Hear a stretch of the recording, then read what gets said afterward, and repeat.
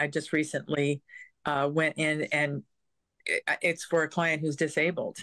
And so one of the resources that I do that maybe another agent wouldn't do is, I felt bad for her, and I just feel she was already stressed out about even having to pack up the house. She's moving to assisted living, and I could tell she was already stressed about even having to make those decisions.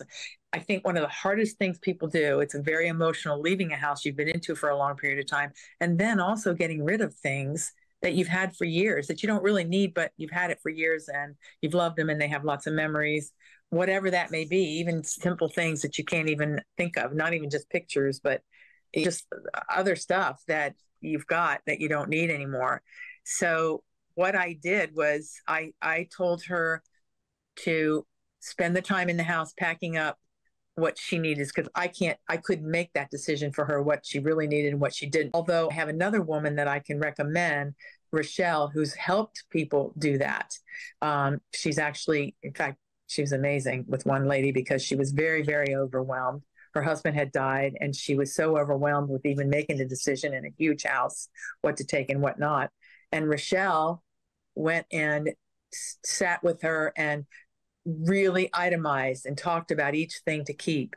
And my client said to me, if it wasn't for Rochelle, she thinks she would have gone nuts, because she really, really helped her to organize and make those decisions.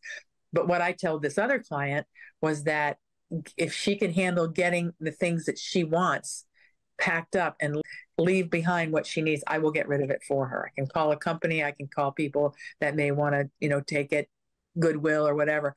She said to me, she said, Joanie, are you sure you really want to deal with that? And I go, I just know what the process is like for so many people getting out of a house, especially the emotional part and the physical part.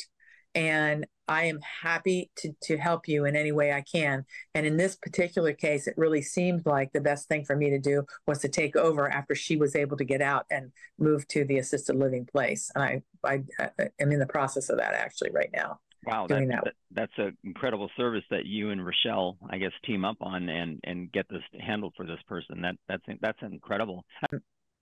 And her husband's still alive, so they can make some decisions together.